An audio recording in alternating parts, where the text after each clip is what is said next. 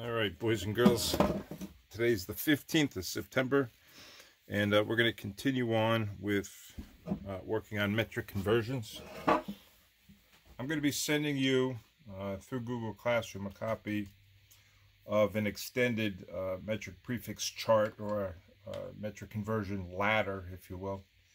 I just want to point out real quick to you that what we did yesterday included the prefixes kilo through milli only, and when we put those on a metric ladder, they're only one rung apart, because each one of these prefixes is just 10 times bigger or 10 times smaller than the other. However, when we go above kilo, say to mega, a kilo is 1,000, mega is 1,000,000.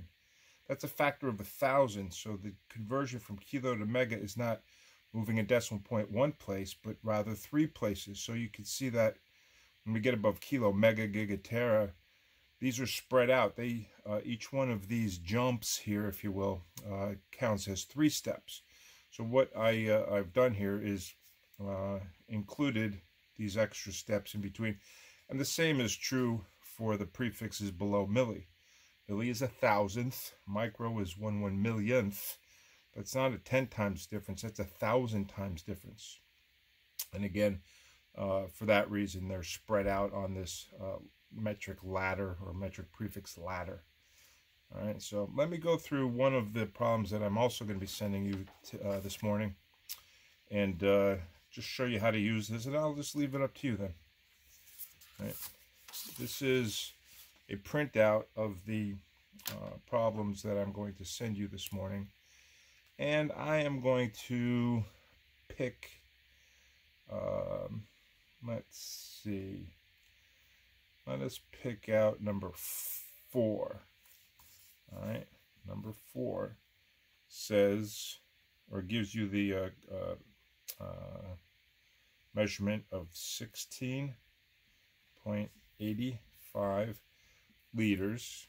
They use capital L for liters. Sometimes it's capital, sometimes it's lowercase. But here it's capital L, and they want us to convert that to a measurement in microliters. All right, the prefix for micro, it looks sort of like a U, maybe sometimes you'll see it, it looks like a little M. What it really is a Greek letter nu, and it's sort of a U with a long tail on one side.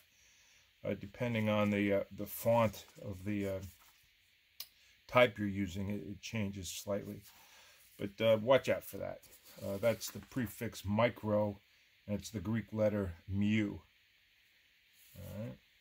So anyway, what we want to do is just take reckon of the prefixes that are involved in this conversion. We start at liters, no prefix, so this is the base unit. All right, and we're converting over to micro.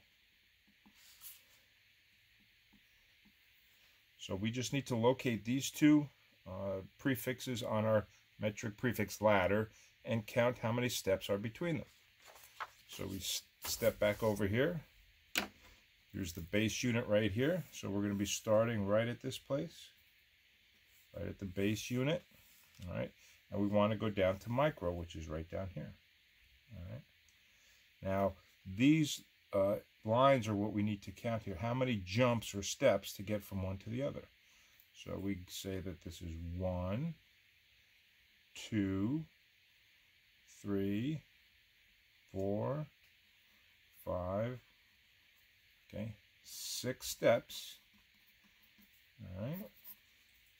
And we also want to pay attention to direction. We are going down this chart. All right, over on this side of the chart I gave you, I have arrows pointing up and down. Right, the arrow pointing down is when we want to use here, and when we're going down this ladder, we want to move the decimal point to the right. So to do this conversion, we're going to move the decimal point 6 places to the right.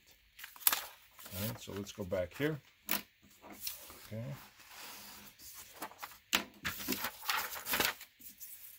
Get rid of this real quick. All right, here's the decimal point right here. Move 6 places to the right, and we'll get the answer that belongs right here. All right. So let me just move this down here. 16.85. I'm going to move it 6 places to the right.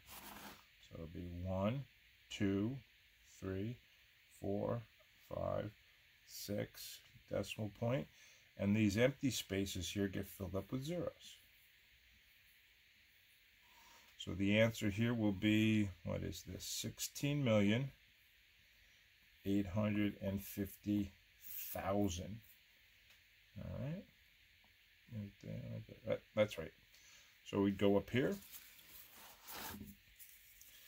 and write in our answer, 16,850,000 microliters. There we go, right there.